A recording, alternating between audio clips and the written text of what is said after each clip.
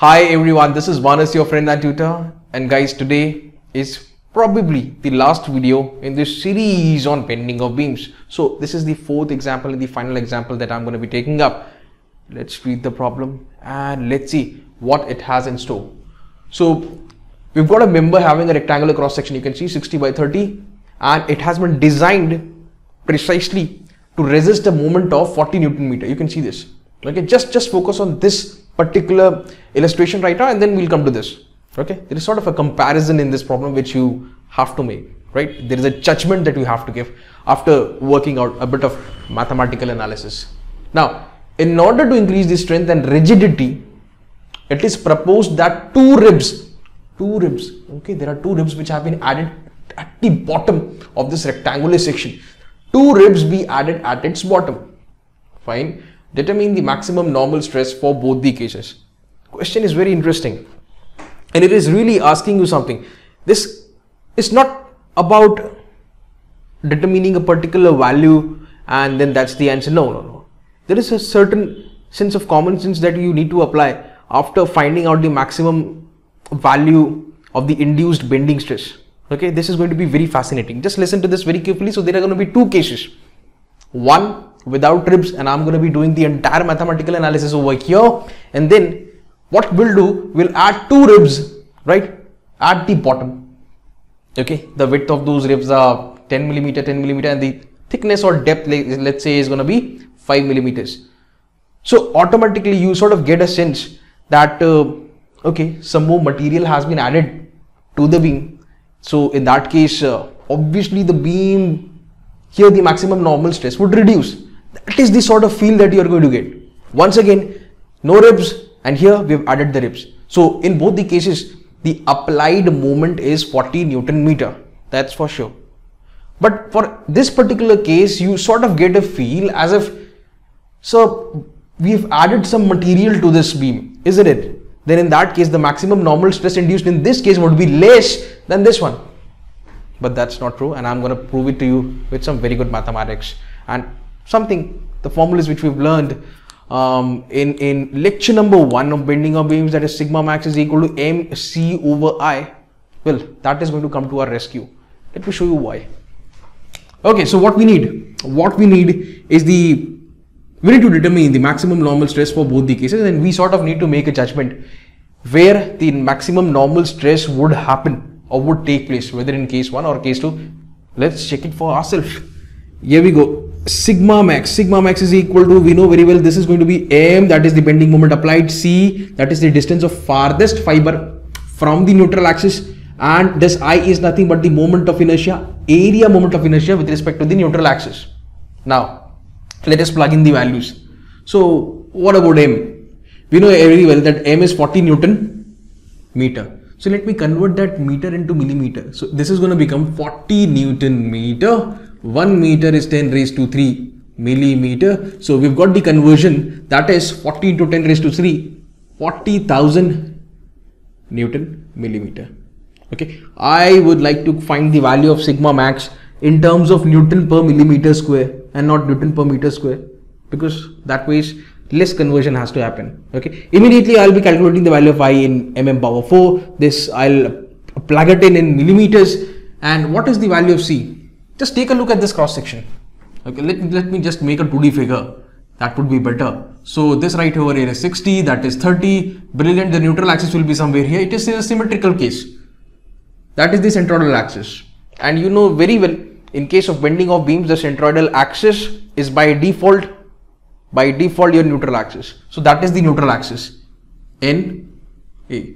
The farthest fiber is you can say 15 mm above the neutral axis. You can also say it is 15 mm below the neutral axis. It is your choice, right? At both these spots, here also, you are going to get the maximum value of stress. The only difference being, one is going to be compressive, one is going to be tensile.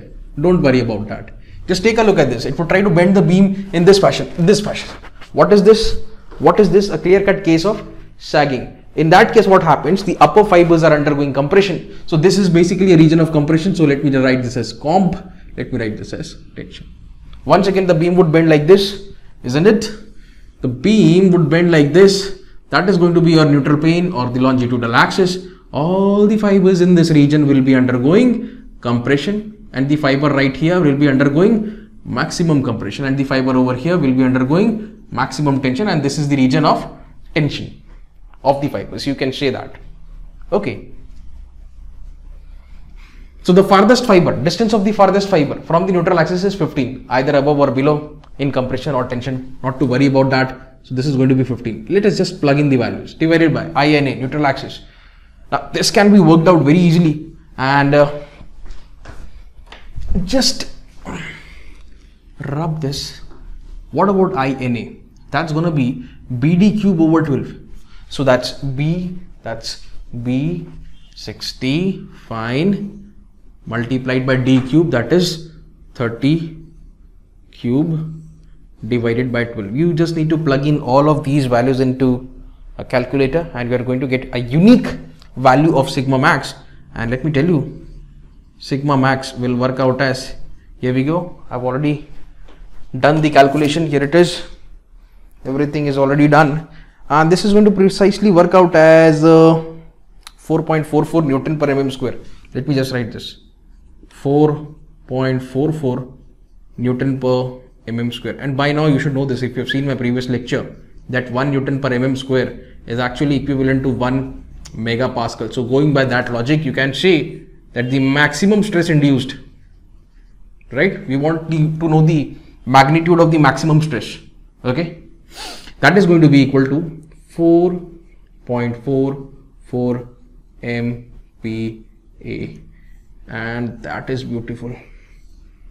And this case which we have already done is without ribs. Beautiful. Now let us focus on that with ribs case. With ribs, okay, a bit of calculation you need to go through. Just a second, let me rub all of this. So in case number 1, it was very easy to locate the neutral axis. It was right at the center at a distance of 15, either from the top or from the bottom. It was very easy to work out. But here you need to put in a lot of effort to find the, first of all, position of the neutral axis, and then go ahead and find the moment of inertia with respect to that neutral axis. And that's a bit calculation intensive. Let me show you what needs to be done. Okay, so we again need to find the value of maximum stress, and we'll sort of analyze what happens. Okay, here, so in this bottom portion, ribs have been added, 10 by 5 cross section ribs have been added throughout the length, right? So on adding the ribs, what happens to the area moment of inertia, what happens to the value of C? These are going to change, right? So initially this was at a distance of 15 from the top, and now it will be at a distance of more than 15. You can realize this, some material has been added, so neutral axis which previously was here will shift slightly below. How much is the shift? That is something which we will work out, and we can do that very easily. So let me just show you very roughly let me make this, and ultimately first of all, let me just write the formula. This is something sigma max. You know what is the maximum bending moment? Not the maximum bending moment, but the applied moment, that is 40 Newton meter. MC over I neutral axis. So in order to plug in all the values, this is something that you already know. What about this? Not known. What about this? INA? That's also not known to us. We can work it out very easily. Here we go. Let me show that to you. And here is the cross section. Beautiful. Dot, dot, and a dot yet again, and there you go. That's the figure. That's the figure. That is 10, 10, 10, that's 10, that's 10, that's 10, and that's 5, 5, 5, 5. Let us do the division of all. That is 1. Let's call this as 2. Let's call this as 3. So there are essentially 3 rectangles. I need to consider the origin somewhere. Where am I going to consider the origin? Let's say that the origin is right here. This is, let's say, the y-axis. This, let's say, is the x-axis. Okay, so anything above is positive, anything below is negative. And in this case, you know very well, just a sec guys, this is 30 millimeters, right? So initially it was a simple rectangle. The neutral axis was right here at a distance of 15 from the top line, you can say, but now it will be shifted slightly below. I mean, the value will be slightly more than 15 if you consider the reference line as the top line over here. Let's see that. Okay, what we want is y bar. For y bar, you've got this formula, you've got this a1 y1 plus a2 y2 plus a3 y3 over summation of all the areas, and that is brilliant. A1 plus a2 plus a3. How to get those values? Just take a look. A1 is going to be equal to this, that is 60. You know this, 10, 10, 10, 10, 10, 10, 60. 60 multiplied by this 30, 6 3 is 18, 1800 millimeter raised to 4 done. What about A2? So A2 and A3, both of them are identical, and you can see 10 into 5, 10 into 5, that is going to be 50 mm square. Done. So area calculation is over. Now let's talk about y1. So y1 will be somewhere here, okay, somewhere here at a distance of 15. We are talking about this rectangle only, that is rectangle number 1. Its center is right here, that is, let's say, C1. So it's going to be equal to 15 mm. Fair enough. What about y2? Y2 is going to be equal to how much? Just take a look at this. I'm going to make this portion again, okay, a slightly bigger figure, you know, this one. So the origin is right here, that's x, that's y, and that's rectangle 1, and that is its center. How much is this depth? That is 5. So this is going to be 2.5, isn't it? So this is nothing but your y2, and similarly you have another y2 over here, not y2, but this is going to be y3, which is again going to work out as 2.5. But since both of these values are below, therefore they have to be taken in the negative sense. I mean, according to the reference point that I have taken. Okay, if you choose this origin over here, then y1, y2, y3, all of them will be negative. If you choose the reference point somewhere here, in that case y1, y2, y3, all of them are going to be positive. So ultimately the idea is whichever reference point you take, based on that, well, the magnitudes might be same, but the signs might be different. Okay, here we go, and y2 obviously is going to be equal to minus 2.5, and that also by default is your y3. And when you plug in all these values, okay, let me just check how much this works out as. If you try to plug in all these values, the final value of y bar which you guys are going to get is this 14.08 millimeters. Amazing. Okay, and let me have a different color. So the neutral axis is at a distance of 14.08 from here. So if it is 14.08 from here, that means from the top it is going to be 30 minus 14.08. Listen to this once again. The origin is right here. Y bar has worked out as 14.08. Positive, obviously. That means the neutral axis is above. Okay, the centroidal axis is above, and which by default is your neutral axis. Remember this always. At a distance of 14.08 from this reference line, that is the reference line, x-axis, 14.08 above. So how much below? It is going to be 19.08 below. Anyway, don't worry about that. Let me rub this initially. Okay, and this is 14.08. So this is at a height of 15. This is C1. So final neutral axis is right here. I'll try to make this, and that's this, by the way, is your y bar, which by the way is 14.08 millimeters. Done. Right? That's done now. Okay. So time to get this value. Just take a look. C. Let me erase this question mark. This is not a question mark anymore. We know what C is, and I'll show it to you. Farthest fiber, this fiber. If you talk about this fiber, it lies at a distance of, let me see, this fiber right here is at a distance of how much? This by the way, this is 30 and this much is 14.08. So this is going to be 30 minus 14.08. Where the hell is the calculator? 30 minus 14.08, and this is going to work out as 15.92. 15.92. Okay, so that's 15.92. Okay, fine. But if you watch, this fiber over here is the farthest. Why? Let us try to get the value. Oh, it's okay. This is the farthest. Why?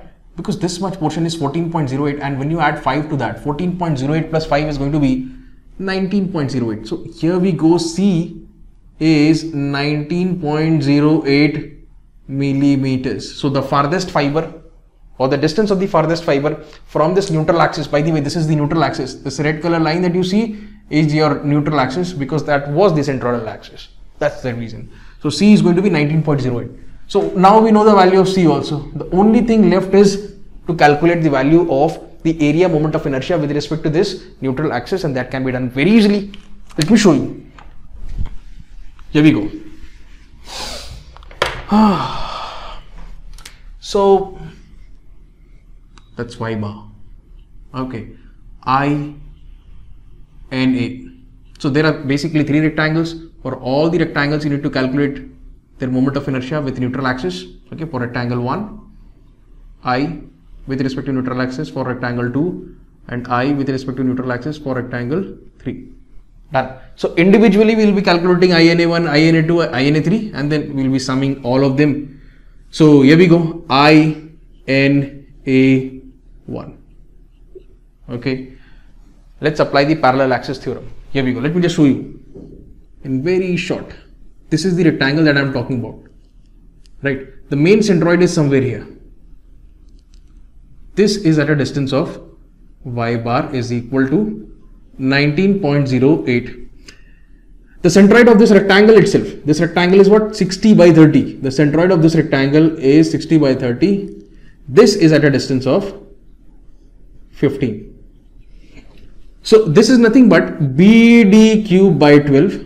So that's B, and that's this entirely is what? You know this. This is D. So BD cube by 12. Okay, just listen to this. This is BD cube by 12 plus area of the rectangle multiplied by the Y and square. What is Y? Y is nothing but the distance between axes. So what we've basically done is that we want this is the neutral axis, and NA, this is the neutral axis. Once again, this is the neutral axis. Okay, which lies at a distance of 90. This is not 19.08. This was something else. Let me just check. That is 14.08. Okay, that is 14.08. 14.08. That was the neutral axis. This 4 is looking like 9. That looks better. Okay, so once again, here is the neutral axis at a height of 14 from this baseline, and here is the centroidal axis of this rectangle, that is 15, and you can see the distance between both the axes is 15 minus 14.08, and that is quite obvious. So here we go. Let us plug in all the values. This here is 60 multiplied by this is 30 cube divided by 12, BD cube by 12 plus area of rectangle 1 obviously, and that's 1800 multiplied by, this is going to be 15 minus 14.08. okay, so I'm going to be rubbing this 15 minus 14.08. here we go, 15 minus 14.08 and the square. That's it. Once again, let me show you. That was the rectangle. The neutral axis was somewhere here, the centroidal axis was somewhere here, and this was at a distance of 14.08. The centroidal axis was at a distance of 15. So the distance between both the axis and its square is this. Okay, so you were supposed to find the moment of inertia with respect to neutral axis. How to find that? Just pass an axis to this centroid. Okay, and then you need to do this distance between the axis and its square. If you've seen my videos on moment of inertia calculation, even this would be very easy for you. Anyway, let's proceed. So that was all about calculating the area moment of inertia of rectangle number 1. Now let us talk about second rectangle. And for second rectangle, the analysis is going to be something like this. NA2 is going to be equal to, here we go. You see this? Just wait a while. Here, and same stuff is here. Okay, just take a look. Just take a look. The neutral axis is somewhere here. Okay, so this is the distance of the neutral axis, that is 14.08, and this is the distance of the centroid of this very small rectangle, isn't it? How much? 2.5. So the distance between the two axes is now going to be 14.08 plus 2.5. How much is this? Well, whatever, not to worry. First of all, BD cube by 12. How much is B? That's 10. D cube 5. BD cube divided by 12 plus area 2. What's area 2? That's 50. Multiplied by distance between the two axes. That is quite clear. 14.08 plus 2.5. 14.08 plus 2.5. Yeah. And the square. Always remember this. We were supposed to find the moment of this rectangle, moment of inertia of this rectangle only. Okay. This rectangle with respect to this axis, neutral axis. So what we'll do, we'll locate the centroid of this rectangle and we'll pass an axis parallel to this neutral axis, and then we are going to apply the parallel axis theorem. Okay, parallel axis theorem states that it is equal to the summation of two things, two terms. The first term is the moment of inertia with respect to its own centroidal axis parallel to neutral axis. This is its own centroidal axis parallel to neutral axis, that is B D cube by 12 plus area of this rectangle one, that is this, then multiplied by the distance between the two axes. This is the vertical distance in this case. How much? 14.08 plus 2.5. Very easy, isn't it? And similarly, the same analysis will be for INA3 also. It's identical. So I won't be doing any calculations. Let me just make a very quick check. Yeah, you're going in the right direction. Here we go. So do note all these things down, guys. Here we go.